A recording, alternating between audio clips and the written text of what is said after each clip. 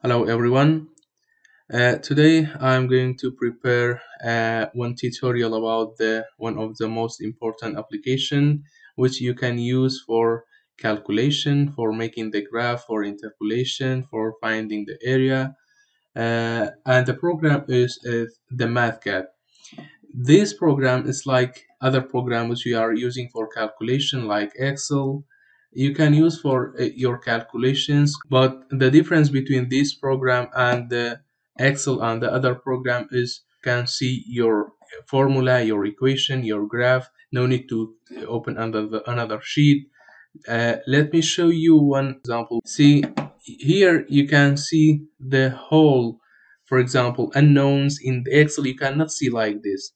Here you can see your unknowns, for example, with a unit, and then you can write your formulas. It's more comprehensible, and your result. Even you can make the graph for your answer, and you can use the vector. It's very useful and beneficial, especially for engineers. That's why I am strongly recommend all the students, especially the engineers who they are studying the fluid mechanics, the statics, for solving any problems. You can use the Mathcad.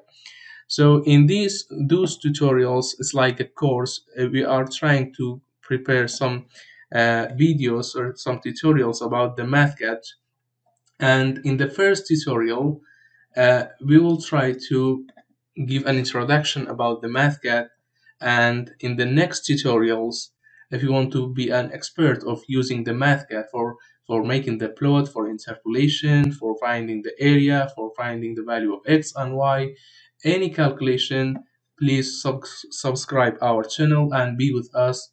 And finally, you will be understand how you can use the Mathcad, and it will be useful for you.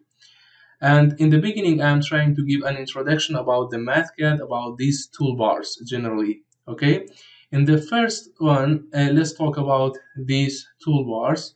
In the file, we have the new. You can open the new window, and in the open you can open your previous calculation which you have done yet, and you can close save as. These are clear.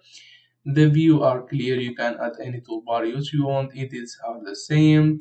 Insert, you can insert the data or the matrix.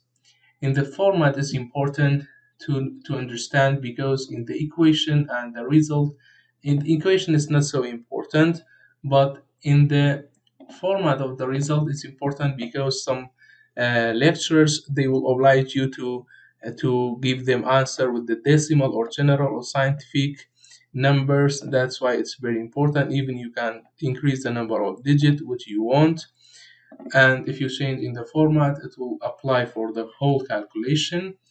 And tool and symbol is not so important for calculation, but the window is very important. Why? Because sometimes you have two different, for example, now we have three different window. If you want to see all of them at the same time, you can see either horizontal or vertical. See, all of them are clear and easily. For example, if you want to copy one equation here, easily you can copy from this window to another window. Okay, that's why this one is important. And here you can use this one for zoom in or zoom out. For example, 150, 100, usually 150 is more visible and understandable, and the others function, all of them are clear here, and you will be understand most of them while you are using the Mathcad for calculation.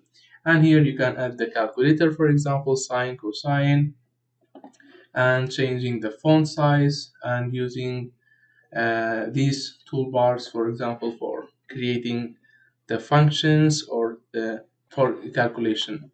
So let's start from the beginning about how we can use for finding the x or the y value. Okay, for example, uh, in the easiest one, for example, if you define the value of x, for example, is equal to 3. Let's zoom out to make more clear. We have defined x as a 3. Okay. Now, whenever you write the x, immediately it will give you 3. Okay. But be careful. Okay, this is very important. If you want to define the value of x, you should use this one. Again, you can define, for example, by 4. If you press x below this one, again, which you have defined it, it will give you 4. But if you press x above this one, it will give you 3. That's why it's very important in your calculation. For example, never ever do not forget how you defined your functions. Okay, let's delete this. If you write 4 minus the x, it will give you the result. Okay, another function you can use Mathcad. If you use for example, if you have the fx, we will define it. You can use this one for defining your function. For example, 3x minus 4.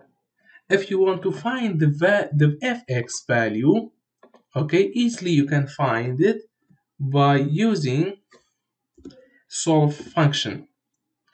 Here, as I told you earlier, you can use solve function immediately. As you can see here, it cannot solve for you. It will not give you the result. Why? Because we already defined the value of x above here, right? So just delete this one, remove or drop it to the below your function. Immediately it will give you the value of fx. That's why you should know how the Mathcad is working. That's why never ever do not use the same value before defining it. Okay, you should define it again, then you can use another time that value or that variables. Okay, so this was an introduction about the Mathcad and how you can use it for solving the fx value, x or y. It's the same, and how you can use these two functions, these two icons. In the next following tutorials, we will try to find area above the curve by using the Mathcad, and about the interpolation, how you can do the interpolation by using the Mathcad, and how you can make the most important one, how you can make the graph. As you can see here, you can make the graph. See, you can do all this calculation in 10 minutes by using the Mathcad. You can make your graph for comparison between two variables. That's why if you want to know more about the Mathcad, please subscribe us and support us by subscribing our channel. The next following video, we will try to give or to go through in detail in the Mathcad.